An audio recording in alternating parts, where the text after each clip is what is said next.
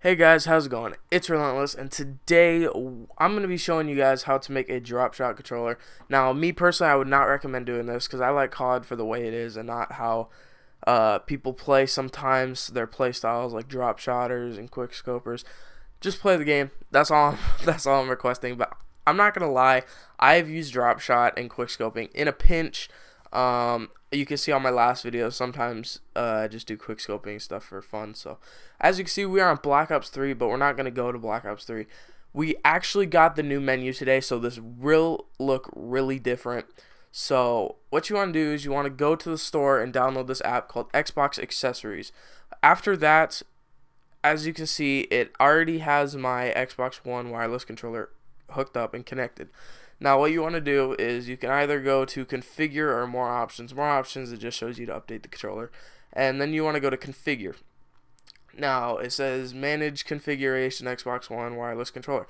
I love this app. It's pretty cool. You can swap your sticks between the left and right, invert right stick Y axis. It's just pretty cool. Swap the triggers. And where we're going is the button mapping. Now I'm going to restore my defaults.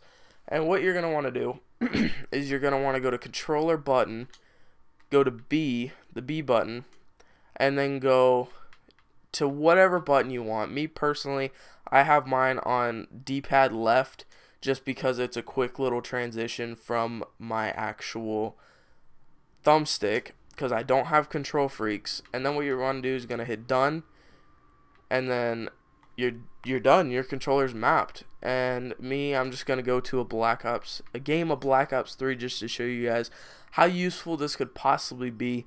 Now, I'm going to tell you guys one thing. What you're going to want to do before you drop shot is you're going to want to aim first. If you don't aim, you're just going to slide right into your enemy. I've done this a few times and it is not fun. So, and as you can see, I'm playing against bots because I don't want to wait for the lobby and everything for online. Plus, my internet sucks. I know I keep saying that, but that's how it goes.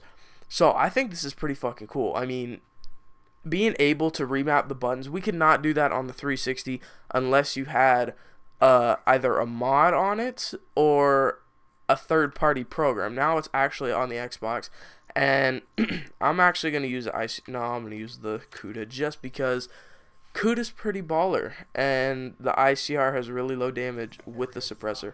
So I remount my buttons, and as you can see, it's so easy to drop shot. Now I don't need to drop shot for these kills, but I'm just showing you how easy it is to actually drop shot. Now that kill I probably would have still gotten just because these enemies are on recruit, I believe. I'm not too sure, but it's just, I love it. This is just amazing to do, and that's really how you make a drop shot controller. You don't need any special equipment. You can just do it straight on the Xbox, and it's just awesome. Ooh, didn't get that guy.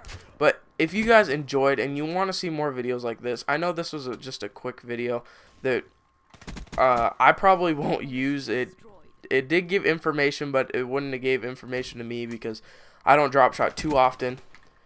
And so, yeah. But if you guys enjoyed, leave a like, and I will catch you guys in the next video.